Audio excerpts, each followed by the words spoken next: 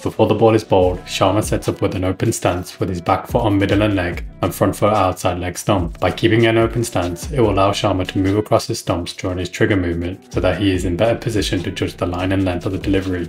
The aim for him is not to plant his foot too far across off stump and end up getting trapped LBW, which has been an issue in the past. Also, in recent times, Sharma in the first few balls he faces in an innings has been slow to move his feet and ends up getting trapped on the crease to the moving ball.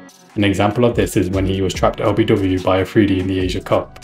As the ball is released, Sharma presses onto the front foot on middle stump.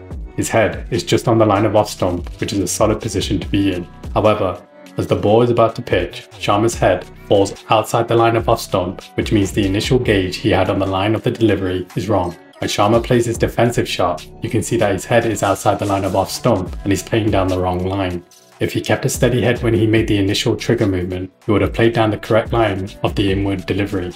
Credit goes to the bowler for getting the ball to move inwards. Sharma, however, will be disappointed with the manner of his dismissal, as it highlights a few technical issues he's having with the ball when it's moving around. In the Asia Cup, he was struggling to get his feet moving into position. As a result, he was playing from the crease. Here, he's tried to correct that and has lost his off stump to end up playing down the wrong line.